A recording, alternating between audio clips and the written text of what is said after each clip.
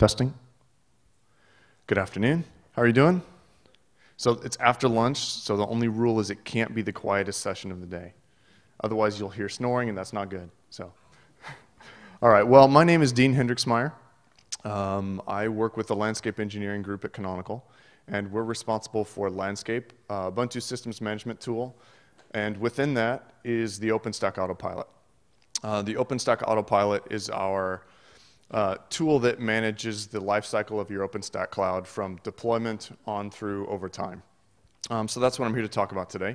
I thought I would go through kind of just the basics, like what it is. Some of you have probably seen demos or screenshots or downloaded it and tried it yourself. So I'll talk about what it is, why it exists, and what we'll be doing with it going forward. So first, let's talk about what it is.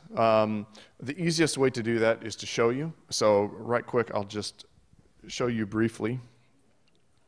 We'll kick off a cloud deployment so you can see how it works. So we'll go into the details here in a little bit, but you can see I've got some resources registered in a checklist that's ready to go. So we'll just click configure here. If I can get my mouse to, there we go.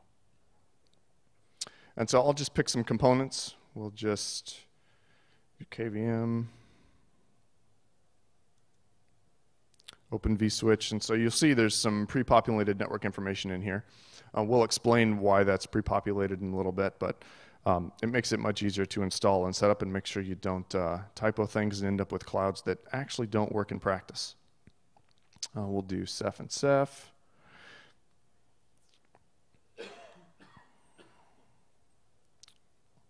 And then we've selected components. Now what we do is we choose resources that are available.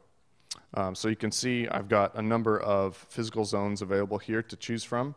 These are pulled directly from MAS, which I will get to in a little bit. So I'll just pick these nodes, and you'll see here on the right, it says that I need at least 3 machines to build it. I need at least 4 machines for HA. The number of machines you need obviously depends on the type of components that you pick. In this case, Ceph means I don't need as many nodes as I otherwise would. So we'll just add some machines here. Let's add some more. That is not enough for a fun cloud.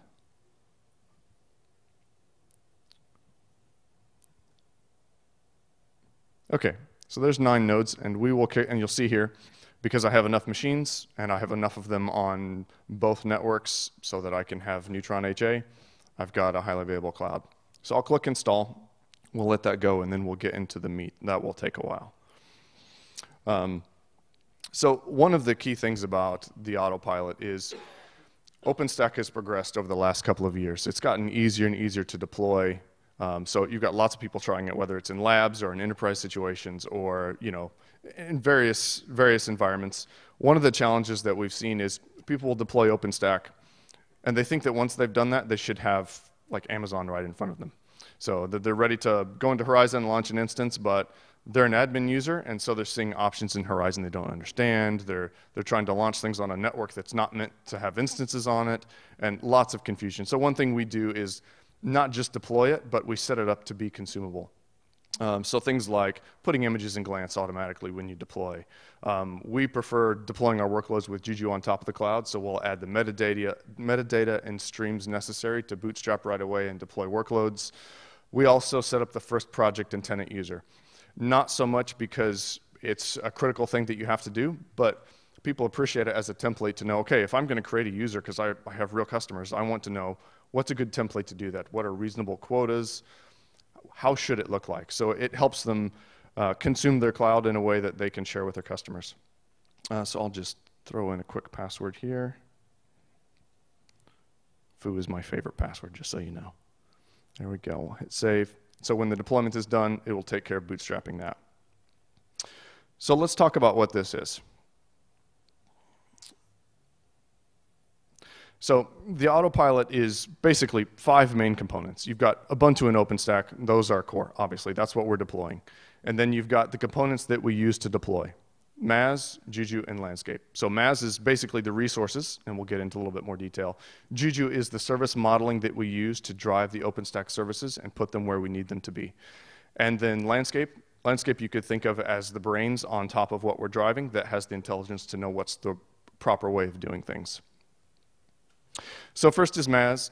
I'm sure some of you are familiar with MAS. MAS stands for Metal as a Service. It's a utility that's designed to allow you to treat bare metal more like cloud virtual machines. So you can have machines, you can auto-discover them, you can enlist them, commission them. MAS will do things like boot a non-destructive image, discover all of the hardware, categorize it, so you can organize by machine type and CPU, memory, disk size, you name it. The other thing that it lets you do is organize your infrastructure into what's called physical zones. So these are important because oftentimes you have infrastructure, let's say you've got racks that are on different power, let's say you've got different data centers, different parts of a building, or data centers across the country. You want to physically organize those things in a tool that you can understand where things are and what's going on. It makes deploying workloads onto those resources much easier. So you can organize your machines into physical resources, and once you've got it organized the way you want, the other thing that MAS lets you do is define networks. So if you're deploying anything that's cloud-related, fairly complex, generally speaking, you're going to need to define your networks because how it's plumbed and how you have it hooked up and how they're interconnected depends a lot on what you can do with it. So MAS lets you define networks. So, you know, the common scenario is you have a normal managed network where you have MAS do DNS and DHCP, but you also have a public DMZ network that you want floating IPs on, completely independent of everything else. And so MAS lets you define those networks in there so that when you're deploying things that need access to those networks, that's easily discoverable. And so what you saw when I picked the Open vSwitch component in the Autopilot, those networks, that information was pulled from MAS. So I didn't need to remember, okay, which was the right network, what was the IP space of that network. Now, I could adjust the amount of floating IPs I give if I want. By default, it's going to give me the maximum range that I can use. But it just helps prevent user error and mistakes, trying to translate to remember everything and type things in. So once you have MAS and you've registered that with Landscape, Landscape is able to drive deployments. The way that it drives those deployments is with Juju. So I'm sure you guys have all heard about Juju, so I won't go into a lot of detail, but basically Juju lets us model the OpenStack services into what's called charms. Those charms let us articulate what kind of service it is, what relationships those services have, how they interact with other services, and things like what's the proper way of scaling them out.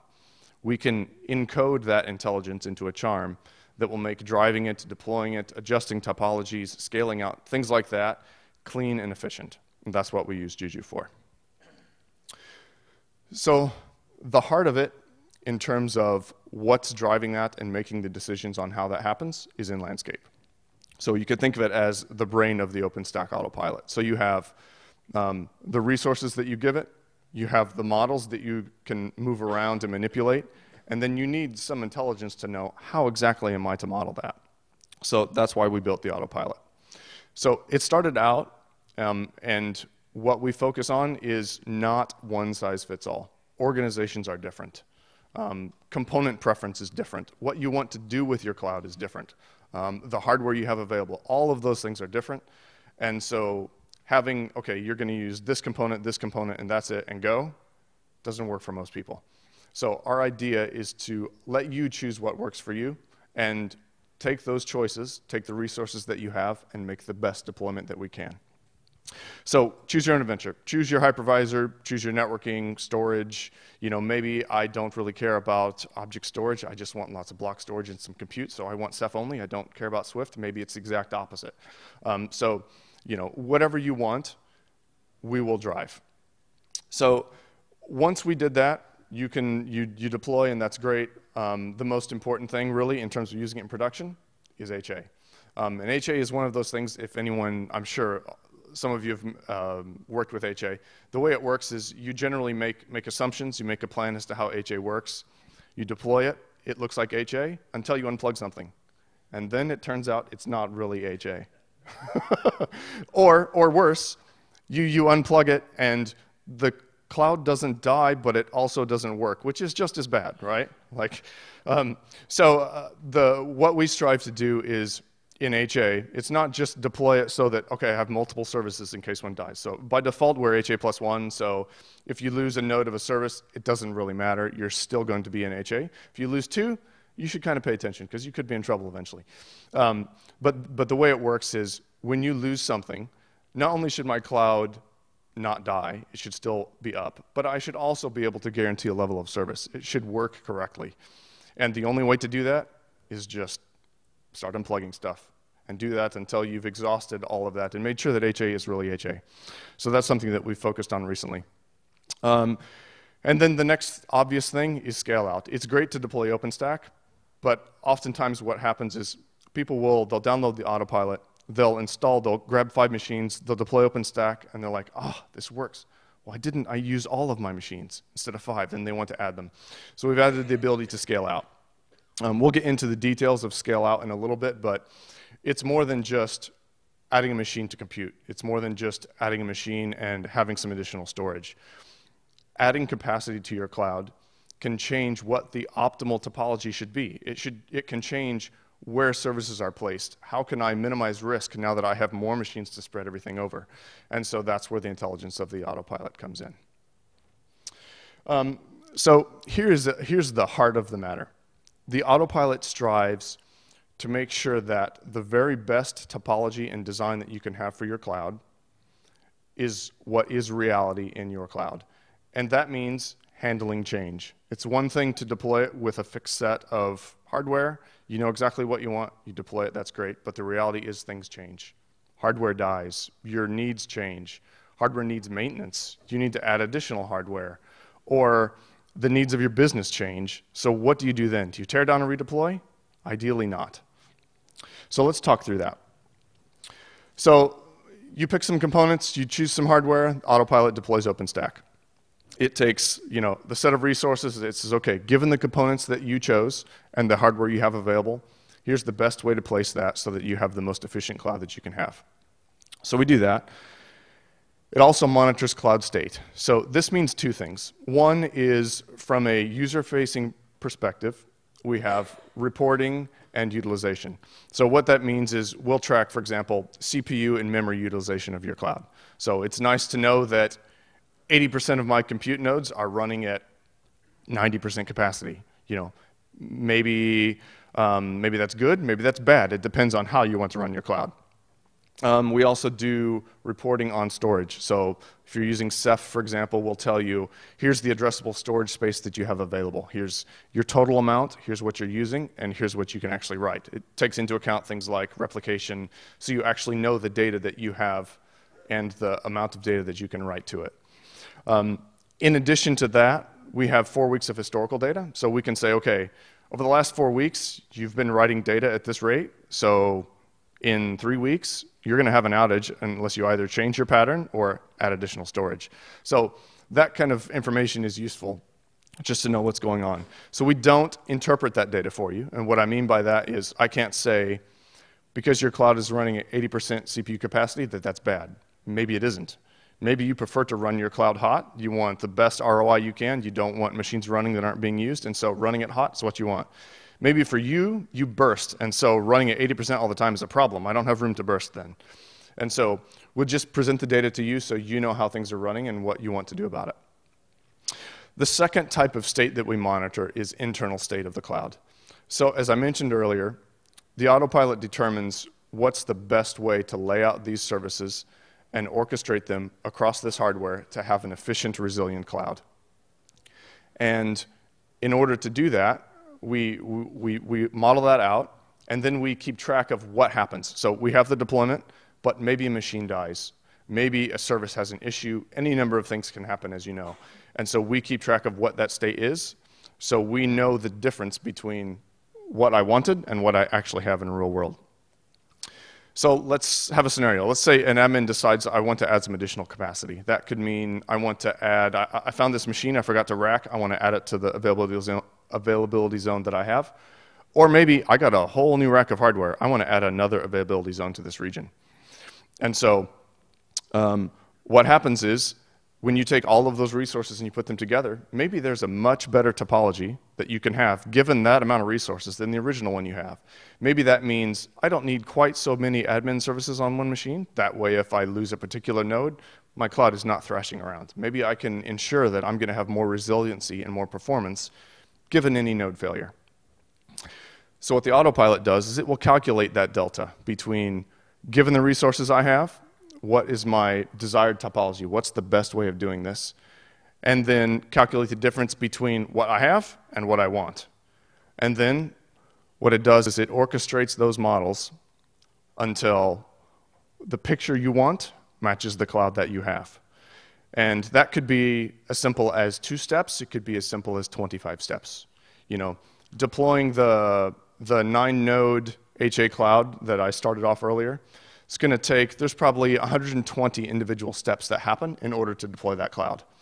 So if I change that, you can imagine a fraction of that even, calculating what that means, how many do I have to change, in what order, how do I do that without being destructive to my cloud? That's where the intelligence of the autopilot comes in. So that's what we have today. So HA, scale out, those are features that were not in the original autopilot beta, but they will be coming out in the GA release that comes out next month. So what are we focusing on going forward? We're focusing on things beyond deployment. As I pointed out, deploying is one thing, but managing it over time is quite another. That's where the real need is. We'll start by having more choices. You know, choose your own adventure only works if you can actually choose from choices, right? I mean, choosing an adventure with one option is not really an adventure to choose. So we'll add hypervisors, storage, SDNs, for all kinds of reasons. I mean, depending on your needs, various components may be more important to you than others. You know, people have, let's say they have a lot of Juniper kit in their infrastructure. If they build their cloud, they would love to have Contrail in there, you know, also because maybe it works the best for the needs that they have. Or, you know, the list is endless. There's all kinds of things that would make more sense for your institution depending on what your needs are. And, you know, sometimes it's not even so much a technology choice. It may be a relationship or an organizational choice. And just having those options and that flexibility is great. So beyond that, we're focusing on providing the flexibility and keeping the autopilot intelligence, if you will, intact. So one of those things is hardware roles. So we have scenarios where the hardware for an OpenStack cloud comes from different budgets with different people. So the storage guys, they have their budget, they're going to buy some storage nodes. And compute has a different budget, they're going to buy some stuff. And they're fine if that's in a cloud, but they're not cool if there's anything on the storage node except storage. So they want to have the ideal topology within certain constraints. And so we'll support those constraints. The other thing is resource quotas. So having an autopilot that can respond to change is only good if it has a means to do that. So for example, if a node dies and I'm not in HA+1 anymore, wouldn't it be nice if the autopilot could grab another node and put me back in HA+1 and then say, hey, this node died, you should go take a look. But you're not at risk, you're okay. That only works if we have some spare resources to work with. So we're introducing something called resource quotas. So basically, you'll be able to say, okay, I've got 25 machines. I want you to build a cloud with them with these components, but only use 20 of them. Keep the other 5 for spare. So if something happens, you can heal me from HA. Or let's say I reach a certain threshold, and I just want you to add some capacity. You can do that without having to go back and figure out, okay, how am I going to do this? Let's get this in there. Given the topology I have, where can I add this? What can I actually have this node do? That kind of thinking you don't have to do. The autopilot will take care of that. Node maintenance. So this has a number of different meanings depending on use cases. But it's the fundamental building block for doing things that are complex with running clouds. So node maintenance can mean, for example, like a hard maintenance thing would be like almost involuntary. Let's say you've got a Ceph node and it catastrophically died. For whatever reason, motherboard, power, something, it's gone, it's not coming back. It would be great to say, okay, I can acknowledge this is not coming back. Let's have Ceph rebalance and let's make sure that we're not at risk as much as possible. You can have the same node But let's say it's fine, but you want to add more memory. So I want to take this node out. I want to add some RAM to it. I want to put this in basically soft maintenance mode. I want to say I want to do something to it, but it's coming back. Ceph doesn't need to rebalance. The data will come back. There's no need to add additional load to the cloud that's not necessary. That's very important. It involves two things. It involves service evacuation. So you need to know what services are running on any node at any time and be able to evacuate those services. That doesn't mean kill them. That means make sure that what they're doing happens elsewhere so that when I remove it, it does not impact the functionality of my cloud. And the second thing is obviously if it's compute, you need instance migration as well. You know, I need to be able to pull a compute node without worrying that, okay, I'm going to lose everything that's on there. So I need to be able to say, okay, I need to do something to this node, make it so that it doesn't hurt my cloud when I move it. So having that node maintenance feature allows for more complex operations like controlled cloud reboots. The story, I mean, I've probably heard it 50 times. I deployed OpenStack. The next day I had a kernel update. Now what, right? Like, am I going to take it down? I'm going to do this reboot and hope it all comes back up. Sometimes I can do it, it works. Sometimes I can do it and it doesn't. Am I going to get lucky this time? That's the kind of conversations people have. And so what ends up happening is you have that scenario, you deployed OpenStack, a new kernel came out. 5 months later, you still have that kernel that you should really reboot to. You know what I mean? That's the nature of the beast. And so having things like node maintenance and guaranteeing services are not on particular nodes, that allows you to do things like controlled reboots. Make sure that you can reboot your whole cloud without going into the risk mode of, okay, I'm rebooting something that's live and supposed to be serving something. In addition to controlled cloud reboots, there's also just the acknowledgement that things change. Architecture optimizations. That can be anything from, you know, there's new versions of OpenStack come out, and there's features that you want to take advantage of. Let's say, for example, you've got compute nodes, and you've got networks set up in such a way that they can do north-south traffic. Maybe you want to do distributed virtual routers on your compute nodes. Maybe you want to share that load instead of having everything go through a gateway. You know, we acknowledge that kind of stuff is going to come up, and we want to build support for that so that as things change, we can evolve and allow those options to be used. Also, the ideal topology of 3 months ago may be very different than the ideal topology 3 months from now. You know, it depends on how OpenStack matures, what features are available. It depends on your hardware, your resources. It could be as your resources change, that topology needs to change as well. You want something that's going to grow with you. OpenStack is a moving target in a good way, in that as it's growing and evolving, it's getting better and better. And the choices are getting greater, which is both good and bad. I mean, it's good if you want to have a bunch of software architects to figure out whether I actually want to use that or I don't, or does it work as advertised? Is it actually production ready or is it not? I understand it's maybe experimental in Juno, beta in Kilo, kind of okay in Liberty, but how do you know that? So we guarantee that clouds that are deployed with the Autopilot are going to use things that we have tested, and we know that they work in practice, not just in theory. And then, last but not least, upgrades. So OpenStack seems to be the unusual part of enterprise software. Most enterprises, they deploy software, and if it works, they prefer not to touch it as long as possible. OpenStack seems to be the exception to the rule. They don't really want to do that with OpenStack. For whatever reason, maybe it's because of the nature of how quick OpenStack is moving and how it's evolving, and maybe their business needs are evolving as well. They want to try new things. Or they're afraid of being left behind. They don't want to be stuck on any one version. Some companies, they have plenty of resources. They can stand up parallel clouds, try new versions, test things out, migrate stuff over. Life is good. Others don't have that luxury. They have a small cloud. They have a medium-sized cloud. They don't have spare hardware, and they would like to update that cloud. So when the Autopilot comes GA in July, we will be releasing with Kilo. So that would be Kilo with HA and the ability to scale out and choose your options. And then by Liberty, we will allow you to upgrade that installation from Kilo to Liberty. You won't have to figure out, okay, if I update this in what order, what will break, how do I minimize the chance of something going wrong, of reaching a point of no return where now I'm stuck, I'm not on an old version, I'm not on a new version, I don't have a working cloud. We'll manage that upgrade process for you. That is the direction that we're going.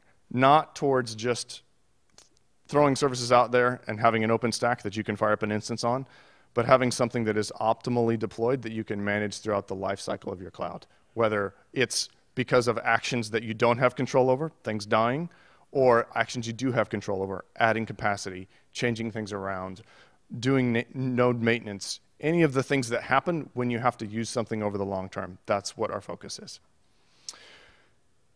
That is it. Let's take a look back at the installer and see where we're at. So we are at 97%. So you can see there's some of the activities that we're doing are things that are not strictly necessary for, obviously the Neutron stuff is, but for deploying OpenStack. Things like adding images to Glance. As you pointed out, as I told you, the physical zones in MAS, we tie those automatically to availability zones. So as I picked those machines from physical zones and added them to an availability zone, the autopilot will take care of making sure that those are logically organized into availability zones so I can target them. And then we'll bootstrap the cloud with an initial user and project so that it's ready to consume. And the administrator, they don't have to be a seasoned OpenStack admin. They have templates for what they can do for additional users so that they can give customers access to what they've just deployed. So that should, we'll see how long this takes. So this operation, as I mentioned, it takes about 130 activities when you spread them all out into what you would do for an HA cloud with this many nodes, if you broke them down into steps that you would need to do. And so just knowing that you don't have to know what those steps are or the right way in which to organize them, or to understand that those steps may change depending on the kind of hardware you have, what your network is, all of that stuff is knowledge that you either have to have, you have to hire, you have to learn, or you can use the autopilot. Questions? Yes? What sort of prep work did you have to do for those 9 servers to get into that state? Commission them in MAS. Commission them in MAS. So you Pixie boot machines, might as well catalog them, organize them. You can organize them in physical zones or not. It's totally up to you. And then you register MAS with Landscape. Landscape automatically talks to MAS, pulls all the hardware information, so you can see the machines in Landscape, pick them however you want, and it just goes. Yes? So it's Landscape itself, this is done there now. You don't need to already have an OpenStack stack ready to roll. That is correct. So We prefer you Juju deploy Landscape, but yes, you can apt-get install it as well. Yes, you get what you see. There's instructions, which I will just, there's an easy to find URL right there where you can get it. It's just in terms of licensing, 10 physical nodes, it's free. Try it out, bang on it, use it however you want. If you run into issues, there's automatic bug reporting, let us know. Our goal is to make it better. One of the challenges in making it better is the varied amounts of hardware and the way people are deploying things. So it's great to have feedback on that because we can make it more resilient and more resilient. Yes? What if I want to try some project inside of OpenStack that is not integrated in Autopilot yet? How hand attached or whatever you want to call it, I am because of the Autopilot. Because I deployed with Autopilot and I love it, but I feel that I don't have control on everything as I would do it manually. Sure, absolutely. So there's 2 schools of thought there. One is under the hood, it's all open source tools. It's all readily available stuff. So you can absolutely do that yourself. You can deploy a service out there. The environment is available to you. You can manually manipulate that. But it will break landscape connectivity. So here's the cost. The cost is, obviously, if you do whatever you want, it's not an autopilot. Do you know what I mean? So we can't guarantee our ability to do complex operations on environments that we don't have control over naturally. So, I mean, there's a cost. You have the flexibility to do that, but you will lose some of the assurance you get with an autopilot by doing that. And the second question is, let's say that I have 9 nodes already deployed. Okay. And today, with this version, the one that is out now, can I add a 10th node, or I have to wait to the next version? So, When I say a node, it's a compute node, for instance. okay. So You will be able to, when the new version comes out, with scale out, the ability to add machines, you can add a machine to a cloud that you have today. What we will not guarantee is the ability to upgrade what's out right now, which is Juno, to Liberty, for example. The upgrades are going to start with a GA release in Kilo. Does that make sense? So you can add capacity to a cloud you have deployed today when you get the new version that comes out in July. Next landscape. Yes, correct. Yep. No, you can upgrade from Kilo to Liberty. The one that ships GA will be Kilo. From then on, we'll support OpenStack upgrades. The one right now is Juno. The one that's been out since like a year is Juno. And it won't be an upgrade from Juno to Kilo. Correct. That's correct. Is it possible just to deploy that in a single laptop, very powerful laptop,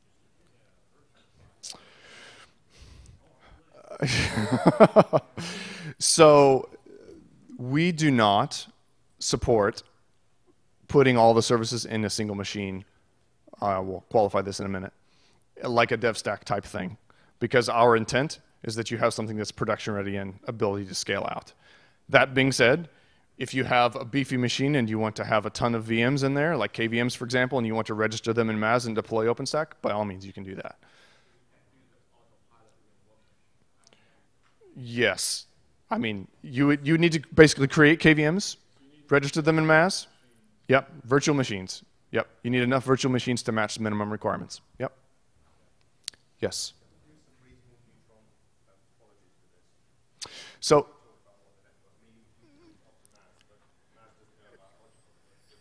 correct. So we have two main topologies that we use at the moment. We have one which seems to be popular with very private clouds, and that is they take a big private network, like they'll take like a Class B or something, and they'll dedicate to OpenStack. And what they'll do is they'll have management and infrastructure on part of that, and they'll reserve part of that IP space also for floating point. That's great. For floating IPs, they'll reserve it for floating points, yeah, for floating IPs, and then they'll run their floating IPs there. We support that, and that's fine. The most popular one definitely is separate public and private networks. So you have a private network for your infrastructure, and you have OpenStack, and then you'll have like a DMZ or a public network that you want your floating IPs on, and that's firewalled off and controlled. Those are the two topologies that we support today. Correct. Yep. Yes. So if we lose the connection to the autopilot, does that mean our cloud will be not functional? No. If the autopilot is not connected to your OpenStack, your cloud does not die. No. However, that does mean that the autopilot cannot drive it. Do you know what I mean? It cannot respond to things. It cannot, cannot give you up-to-date monitoring information, that sort of thing. But it is not. You can deploy with autopilot, and you can turn the autopilot off, and your cloud is fine. So we have to have all the components installed first, like the MAS, yes, and that's it. You need to deploy MAS, commission your machines, and then the autopilot can do the rest.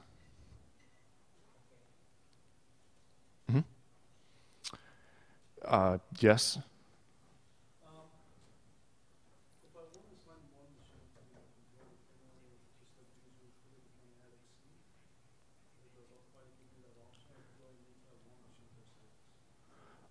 Neither one, actually. Depending, so that's not the way it works. So we will change the topology based on the resources you give us. So our plan is to minimize risk of you losing a node. So depending on what you give us will depend on, for example, how many admin services, if they are at all, co-located on a single machine. So we certainly want to make good use of the hardware. So we've got services in containers and doing things appropriately. But to what level they are co-located will depend on the resources you give us and the best topology we can determine based on those resources. Yes? Hi, I was wondering how flexible the autopilot is in a way that, let's say, can we specify different profiles for compute networks? So with certain type of CPUs, we want to do that kind of subscription, and with other types, something else. So you're talking like specialized host aggregates or scheduling or? Configuration things that we would like to use specifically for specific compute network. Okay. So right now we do not support that. Now, you could do that inherently by organizing those into a particular zone and deploying that way, and they would be grouped, and then you could target to an availability zone that would essentially give you that.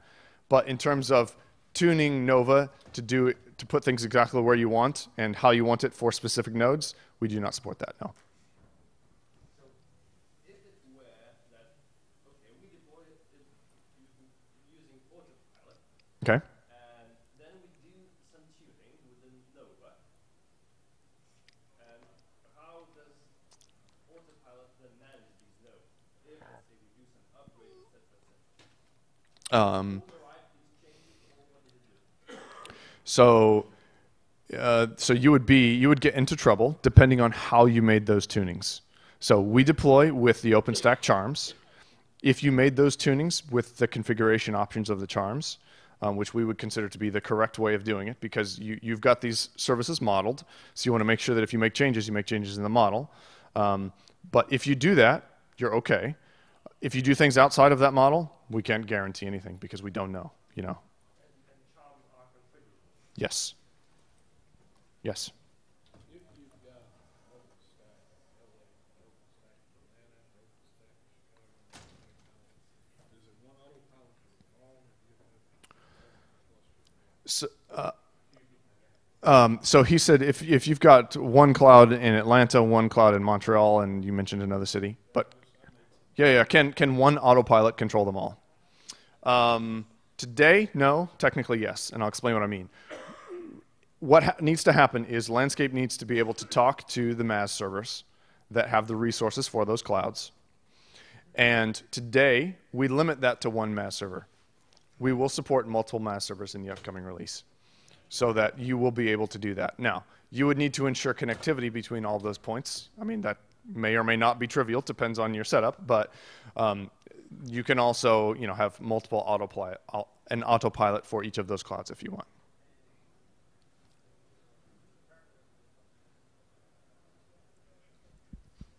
Okay, so we have our cloud, which is a baby cloud, so it has no utilization whatsoever.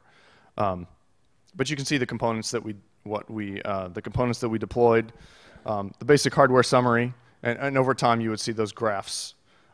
If you picked Ceph and Swift, for example, you'd have the storage allocation broken down by different storage types, so you know which storage is running into trouble or isn't. And then we just have some helpful next actions, things like, you know, the credentials of the first user that we created, not the admin user, but the admin credentials are also available, but for the first Bootstrap user, some helpful things like, you know, an OpenStack RC file so you can run Nova API commands, and just helpful things that people want to go look for and they don't know how exactly to generate them, just to help people get started in consuming it. So everything in Landscape is drivable via the API. We do, how do I answer this one? So yes and no. We do have APIs that we use to drive the autopilot. We have not published those yet. But there's no reason why not. Our principle is anything that you can do in the Landscape UI, you should be able to do with the API, and the autopilot will not be an exception. Yes, sir. What kind of flexibilities do you have on the HA config? What type of flexibility do we have in the HA configuration? Is that what you said? Yeah. What do you mean by flexibility? So so basically the way HA works is if you have enough nodes, we're going to give you HA. You don't have a choice. That's kind of the way it works. We think if you're running something in production, especially with OpenStack, that you really want it to be HA. And the way virtualization and containers and things work today, you'd be very hard pressed to have a really good reason why you would not want to do that. And so our principle is, since it's an autopilot, we're very opinionated about what we think is best. And so if you give us enough hardware, we're going to give you an HA cloud. We default to HA +1. You can't say, you know, I want to maintain, you know, a certain level of HA. I want HA +X. We don't let you define X today. We don't due to the nature of the requirements, today we're not availability zone HA, meaning you can't unplug an availability zone and have everything be okay.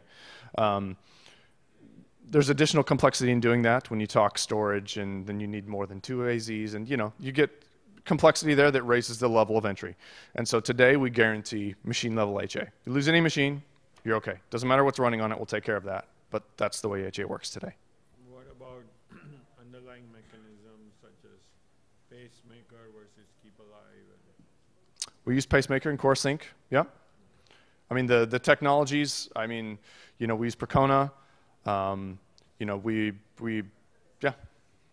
So it's not, yes.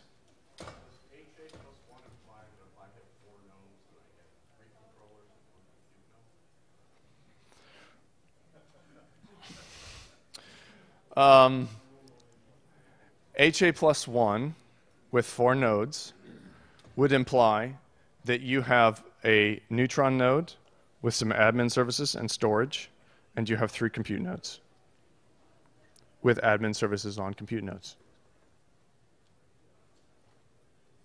Not all of them, but to make effective use of the hardware. This is not going to end, is it? Yes, go ahead. Autopilot 2.0 it will be paid? Yes, so the Autopilot is a Canonical product.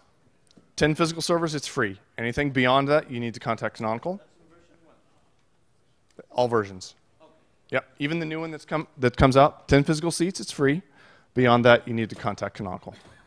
Because today you don't have that option. We do, absolutely. Okay. Yep, yes.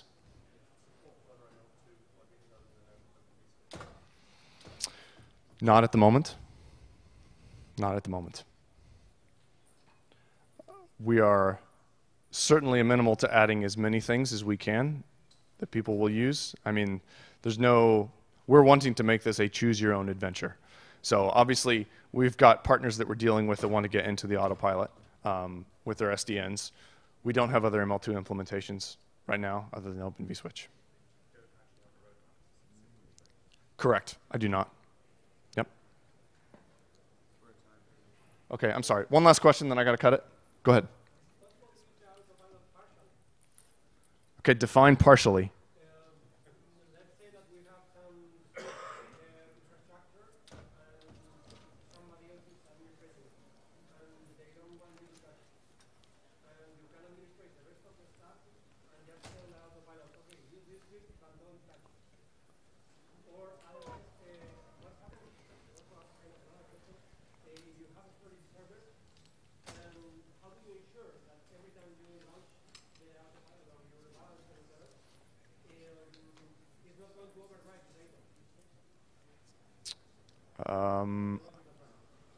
So I'm not entirely sure what you mean by the second question. The first question I can answer.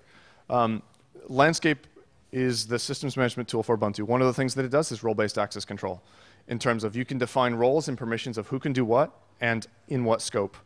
Our plan is to extend that also to the Autopilot. So it's reasonable to have a different admin for doing different functions, or has the ability to monitor and keep track of things and then not change or be able to change. We plan on integrating that into the role-based access control in Landscape. I think we're out of time. Thank you.